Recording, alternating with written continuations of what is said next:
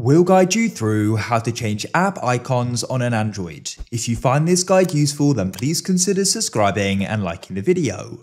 This is really useful to be able to do as you can fully customize the look of your device. So to go and get started, we need to go and open up the Play Store as we need to get an app. The app I like to use is called Icon Changer - Customize Icon. To find it, you can click on search at the bottom and you can then go and search for it and it should be right at the top.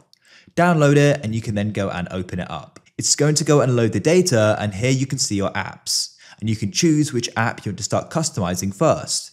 So for example, I'll select CapCut here. So we're in the simple section right now and we can go and use these icons here, but you can go across, you can select photo, apps and third party. So for example, with photo, you could go and download an icon online and go and use it. And if you want to go and download packs, you can use third party as well. In this case, I'll just go and use one of these icons here. So I could select that like so. And when you do that, then all you need to do is go and click on OK in the top right. You may go and see some ads as the app is free. And then you'll get this pop up and we can go and add it to the home screen like so. It's now been added and we can go and do another one. I'll just show you what it looks like. As you can see, there it is. We've still got the original icon. So with the original one, you can click and hold on it and remove it. Don't uninstall it. You can just remove the icon. And when I go and click on that, it will go and open up CapCut. And so you can go and repeat that for more apps.